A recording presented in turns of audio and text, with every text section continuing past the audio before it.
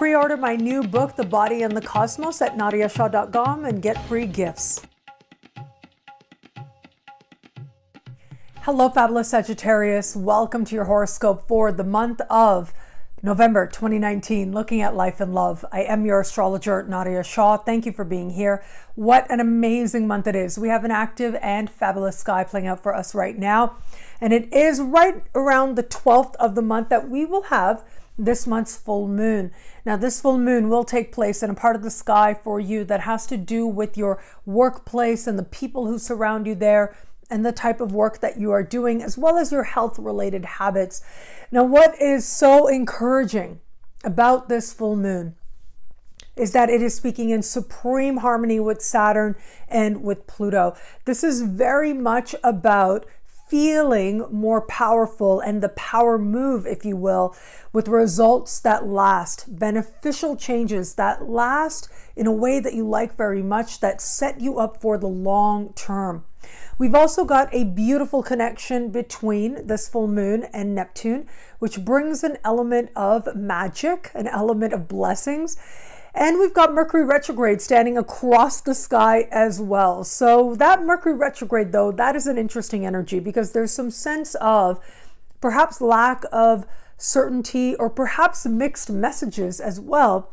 And ultimately, you are being asked to depend on you. With Mercury right now moving through the sign just before yours, this is a part of the sky that has to do with what you're not aware of. With Mercury retrograde there, it makes it that much more that you're going over old ground and realizing what you didn't know before, what it was that might have been hidden from you, whether it was intentional or unintentional, and how that can feed into the opportunities that are finding you now. For some, this is going to be good karma. This is going to be a sense of realizing that there were people all along who were working on your behalf and you didn't realize it until now you are granted particular opportunities. But for others, it could be that in spite of what might have been happening without you knowing about it, now here are these new opportunities. Now, regardless, it's almost as if when you look at what is new and what is happening now, whatever might have transpired before, what you didn't know before, but now you do, it's like this is the moment for you to know, for things to come together in as powerful a way as they are now. So, as I said, workplace, whether it's clients, customers, coworkers, whether it's tasks and new opportunities, all of this seems to be developing in a way that is very much to your advantage. And so it could be a time when you are brought back into contact with particular clients and customers. And at the very least, when we have a full moon in this part of the sky, as it is for you, chances are you'll be busy. That's the very least. You'll be very busy at this time. Now, if it is that you are realizing this energy more in terms of your health, this can be a time of positive change on that front, good news on that front, and maybe something you didn't realize was affecting your health. Now that comes into your awareness and ultimately moves you in a direction of feeling better than you have before, and an overall sense of improved well-being can find you at this time. Now, as we navigate late into the month, this is the very big news for you, and that is a new moon in your sign. Normally you get one new moon per sign per year, and this is yours. This is your moment. This new moon is going to be speaking in supreme harmony with Chiron. Whatever feels like it's beginning again at this time, or a fresh start at this time, well, chances are there's also an element of it being deeply healing to you, emotionally, spiritually, but yeah, physically as well is possible here at this time. And so when I think about how sometimes we're granted really big opportunities, or people who really believe in us and how healing that can be, that's the kind of thing we have here on offer to you now. So for some of you, this is going to be a time when you are feeling very much connected to whom it is that you know yourself to be, some truth about yourself, some clarity as to what it is that you are really wanting. But look, at the very least, a new moon in your sign and a new moon like this, it's about fresh energy and fresh excitement for yourself and your future. And wherever it is that you want developments most to happen, that is where you've got the biggest karmic blessings, the biggest personal blessings at this time. But it isn't just about the new moon. The new moon just kicks things into high gear 2 days before the new moon. We are going to have Venus and Jupiter meet in your sign. Now, this is all around big blessings. Jupiter has been moving through your sign for the last year. This is the last full month that you will have Jupiter in your sign. You'll get another shot at Jupiter in your sign in about 12 years' time. So you've got a little bit of a ways to go before you're going to see a transit like this again. But it is when Venus meets Jupiter now, as the cycle is ending in what astrologers call the late degrees, in anorectic degrees of your sign. This is really when things start to feel like they come together. This is the cherry on top. This is a sense of blessings that are very much with you coming forward now. And in some way, I do believe your life is going to start to look different.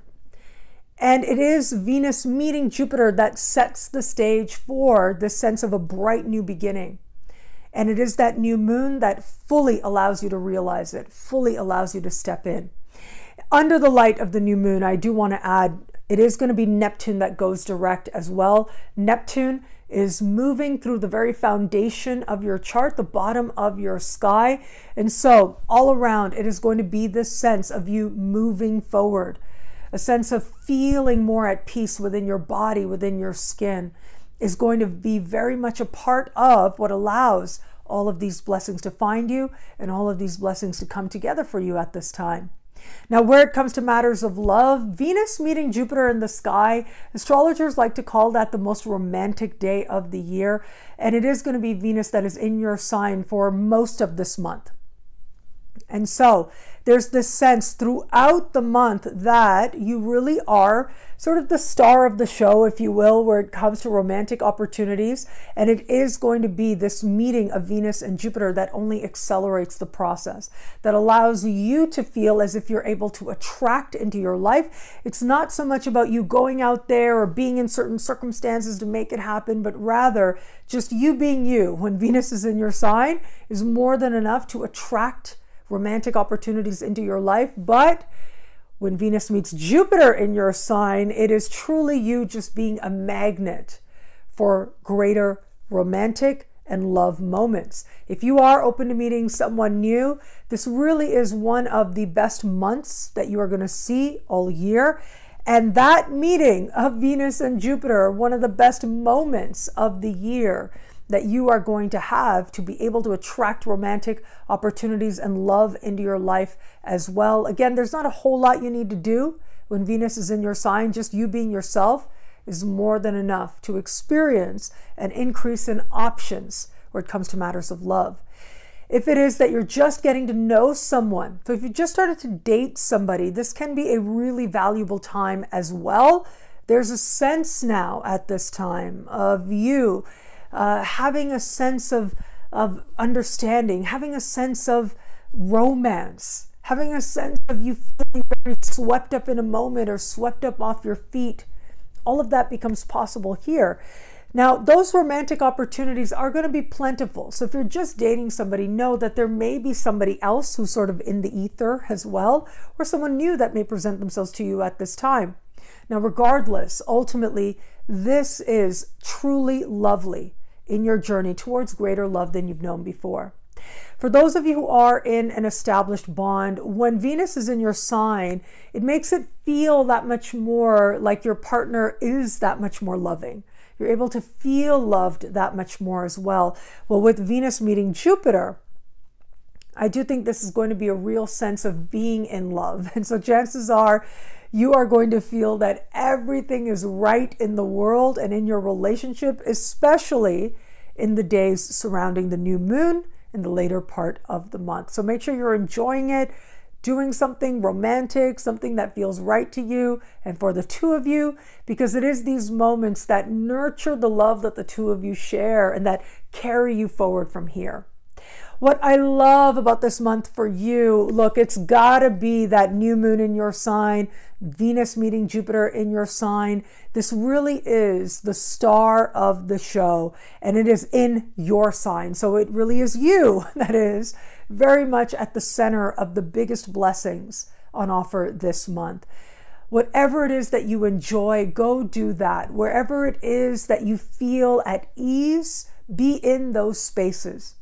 Because it is in those very spaces that you maximize your blessings with a month like this. And with the last full month of Jupiter in your sign, you certainly have the Midas touch. Even with Mercury retrograde, you've got such an ability now to have things go very much in your favor. Well, thank you so much for watching. You can get a video like this every week by logging on to nadiyashah.com. Sign up to be one of my superstars. Superstars get expanded exclusive videoscopes each and every week, unlimited access to special horoscopes and more. All of this in the superstar space. I look forward to meeting you there. It'll be a great month. Enjoy.